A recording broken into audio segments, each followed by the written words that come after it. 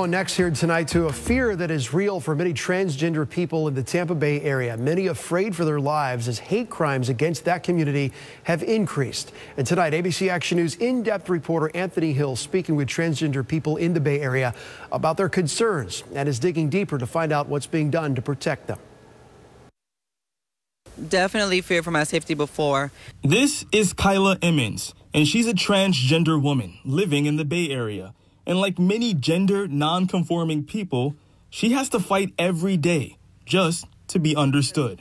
People don't really have the same regard that you may have for yourself, so it can be very scary as to how you are received or if you're going to be received well. Her community is not just fighting to change the hearts and minds of people, they're also fighting for their own lives. I'm sure if you Google or just pull up anything about transphobic deaths, you can see where people are assaulted for no reason. It can snowball very fast when you're at gas stations or you're in public places.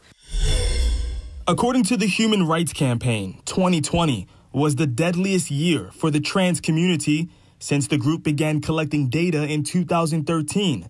Last year, 45 trans people were violently killed, many of them right here in Florida.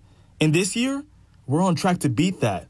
And African Americans and Latinos are disproportionately targeted. So being trans and being black, there's a lot of different things that go through my mind when going in certain places.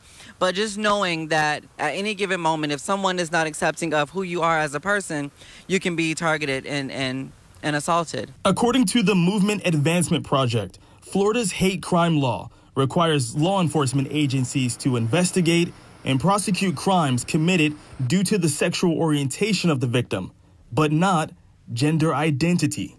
So what's being done to protect the community that's being targeted and attacked?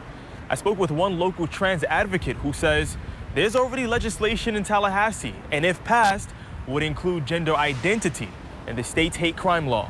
This is an existing hate crimes law, and all we're doing is basically adding a few words. Nathan Bremer is an attorney with Equality Florida, the state's largest civil rights organization, fighting for equality based on sexual orientation and gender identity.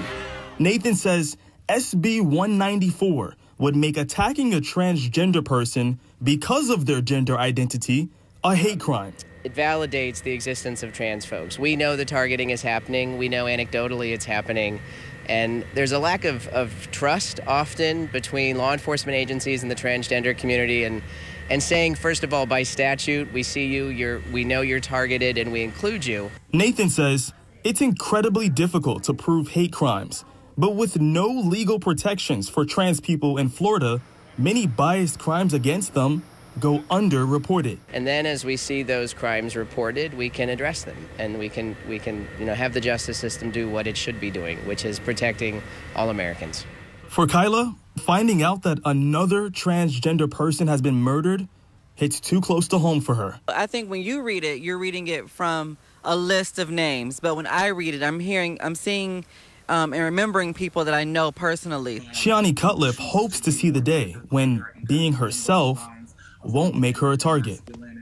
We have to be able to protect anybody and everybody, no matter how they choose to identify or express themselves.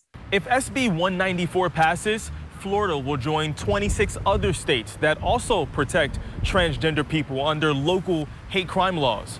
But many of the transgender people I spoke with told me a cultural change in how we view people who are different from us also has to happen. And that may be more difficult than just amending a law. In St. Petersburg, I'm in-depth reporter Anthony Hill, ABC Action News.